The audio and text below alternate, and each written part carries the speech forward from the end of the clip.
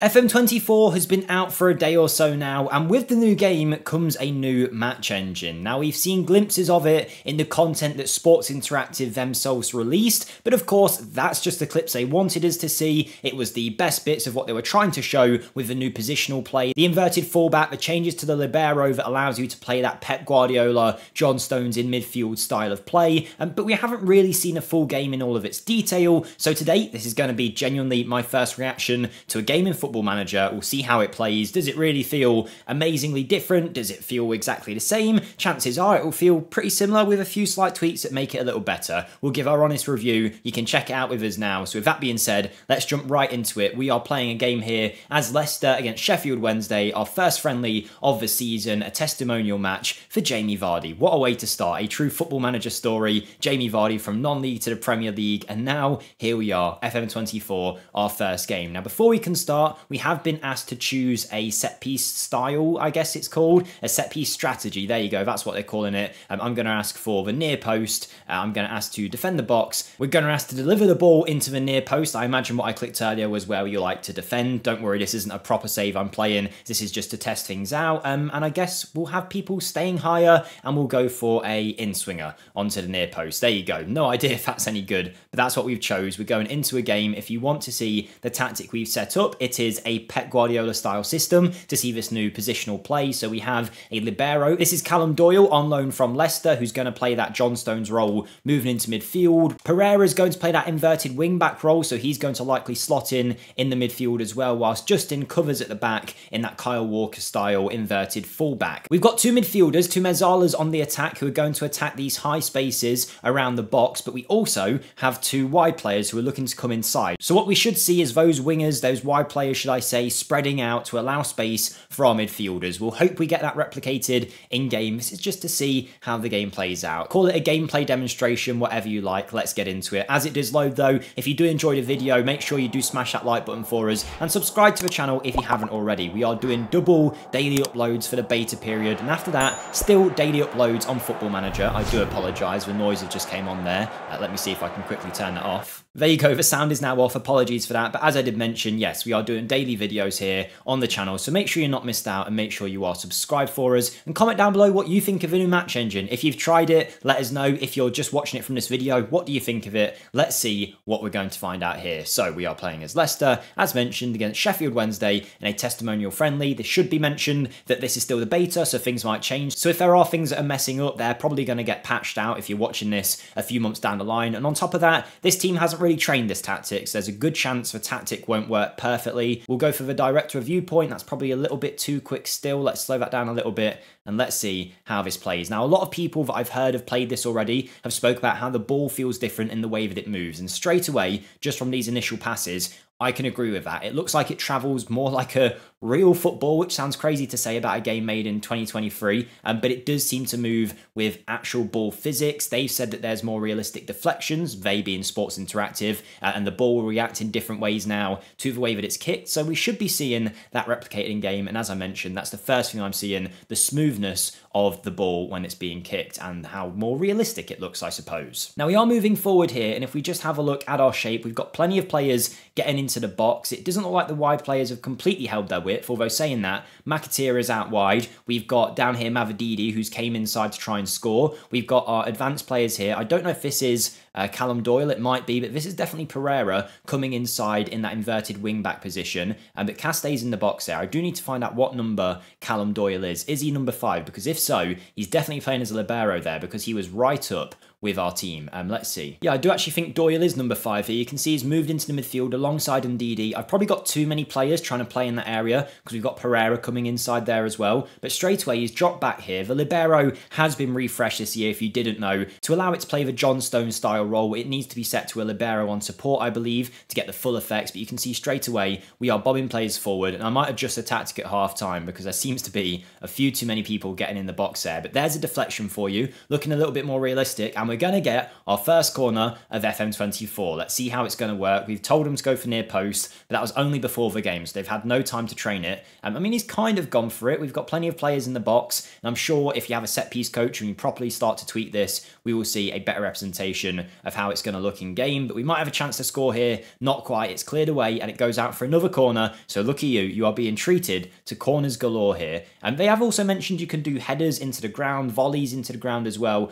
So we should be seeing a different variation in finishing styles when it comes to those chances. There's a good chance now we're going to sit here and get a 0-0 or something like that, but hopefully we will see some goals. We've got the ball here again now, and we should see as we start to advance, there you go, Callum Doyle of Libero stepping up, becoming part of that midfield alongside Ndidi. Now he's stepping back, and as we go forward, he is getting involved with the game as much as anyone else is really, trying to bomb forward there. You're going to need a player that can definitely be composed around those kind of areas. You don't want a centre-back playing as a Libero on support when he's got free composure, free passing. It's just not going to work. But I really do like this, and I can imagine you can get so many like game-breaking shapes from this, and there's going to be a lot of things that are going to need to be patched out. I imagine positional play being new to the game, it's going to get exploited, it's going to get tested a lot on those OP tactics, and people will find ways to really almost break the game. We always see it, and within a few months it'll be patched out a little bit. So some things might look a little bit more effective here than they might do if you're watching this video a few months down the line, but straight away we're creating so many chances here. Yes, we are a better team than Sheffield Wednesday, but we're absolutely dominating,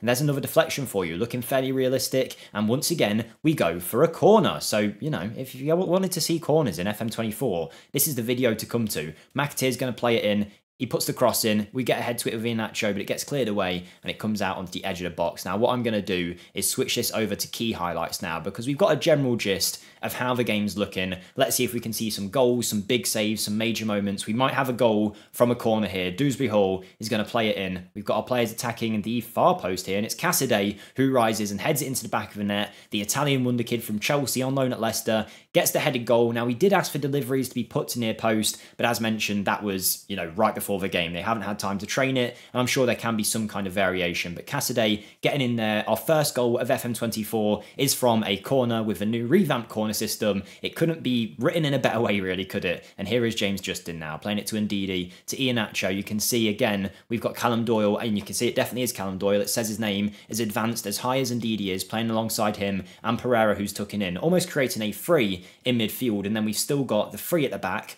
or it would have been if Justin was there.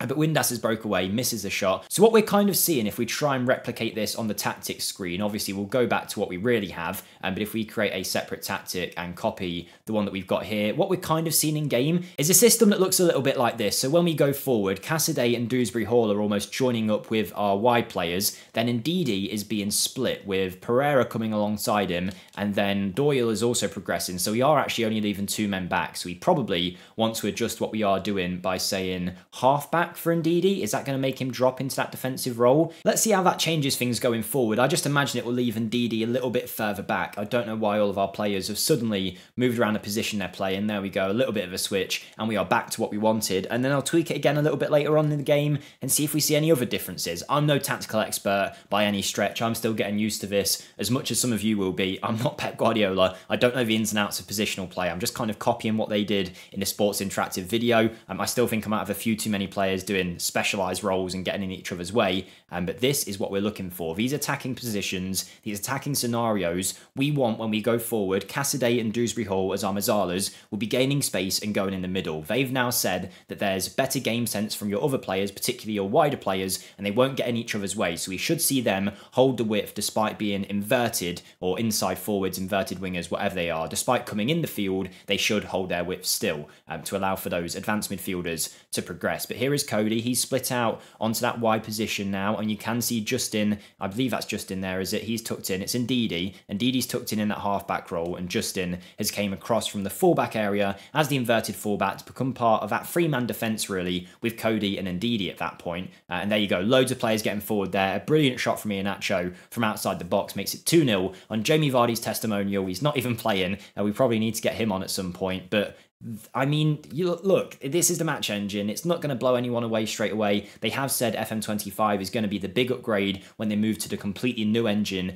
of Unity. But straight away here, you can see the amount of bodies we're getting forward. And there is Pereira alongside Doyle, 2 of our defenders progressing. Maybe not what we want. Maybe we need to keep Pereira back a bit more. Iheanacho getting the shot off, but so many players there are coming in each other's way. I suppose, really, I would have preferred it if McAteer was maybe holding this space out there. But again, they haven't been training this tactic. They're not going to know it very well. And I'll adjust it in the second half to be a little bit different, see if it adapts in any way. We're not going to get 2 corner goals, are we? McAteer whips it into the near post as requested. Mavididi brings it down. He's going to go into that wide space. McAteer picks it up again, plays it across. And have we just seen a back heel on the line from Kelechi Iheanacho to score? I mean, he is offside, but he definitely did just score a back heel.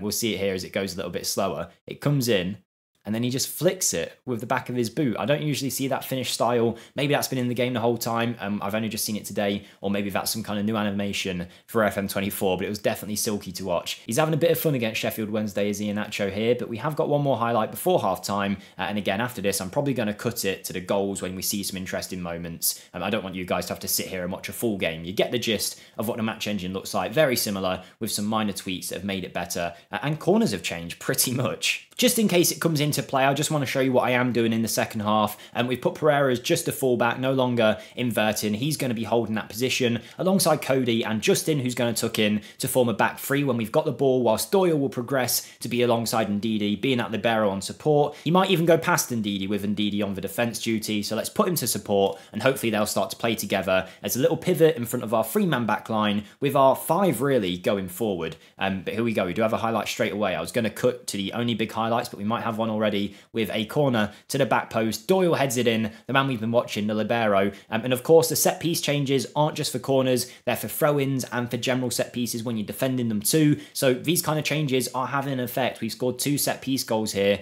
knocking it in from the back post and then bringing it down. Not the typical standard of goal that you would see from a set piece in FM. So it's nice to see that they have updated these kind of things. Could we go for a 4th and a 3rd from a set piece? Dewsbury Hall with the free kick. It's over the bar. And as we head into the 50th minute, I want to see like a nice build-up goal, really. Wednesday are going to try and attack now, though, with a ball into the box. It's a header. It's a good save from Hermansen. I have heard some people saying the goalkeepers haven't looked great so far in 24, but that could have been just their experience with a couple of games, so we'll see. It might be that keepers are fine and it was just an overreaction. Maybe they had a bad goalkeeper after all. Hermansen is not. He's been very good this year for Leicester. I'm not a Leicester fan, by the way. It's just my hometown, so I thought, you know what? It'd be a good video to do with Leicester because, of course, they are licensed within Football Manager with the official logos and kits and whatnot. But yes, so far so good. We're seeing a lot of domination from our positional play tactic. Sheffield Wednesday would be expecting to lose this, so now realistically, if you were managing hands-on, you might drop your line a bit deeper. If you're doing this kind of style of football, I have tweaked absolutely nothing. I just chose vertical tiki-taka and then adjusted the players. I haven't done anything about the actual instructions on the tactic, so things could be completely different if you do it in the perfect Pep Guardiola way, but I'm certainly not doing that here. And there's another chance there from a corner, this time to the opposition. Sheffield Wednesday probably have a set-piece coach as well, trying to score a goal against us. They've got 1.22 XG. We've got 3 XG. It's been a very dominant performance, and that is pretty much that for the game. Surely not 3 goals from a corner. I mean, very close to being so, and Ndidi just missing. And the game's going to see itself out now. Is anything going to happen in the last 30 seconds? It's going to blow us away, or are we just quietly impressed with what we're seeing? I imagine it is definitely going to be the latter. Again here on the ball, just to see the positions everyone's taken up for one final time. Pereira, Justin and Cody are forming the defence, whilst our libero, he's now advanced into the midfield alongside Ndidi, and we've got like our 5-man line. We should see Ndidi and Doyle kind of splitting apart and making a bit of space for each other, although right now they are just sitting on each other, which is probably a fault of my tactical instructions. There you go, they've split up a little bit, and we've got our wide players holding the wide areas. Callum Doyle still getting forward as at libero, and as the minutes tick out, it's just nice to see all of the positions are working as we expected. Clearly though, Dewsbury Hall hasn't quite got the gist of everything just yet, because he's given the ball away, and there we go. That is the game over. That's our first look at the FM24 match engine, trying to see what the positional play is all about, seeing how the new corners work. I definitely think it looks like an improvement, but to be honest, if you told me that this was FM23, I probably wouldn't be able to tell the difference straight away. That's always the case for me with Football Manager, as someone that doesn't play 90-minute full matches every single time. It's slight tweaks I don't really notice unless I'm looking for them, but either way, things look good overall this year for the changes they've made to FM24. I think a lot of us are very happy with it, and we'll see what they bring us in FM25. But hopefully you're all enjoying FM24 so far. I hope you have a great day, and I'll see you next time. Thank you and goodbye.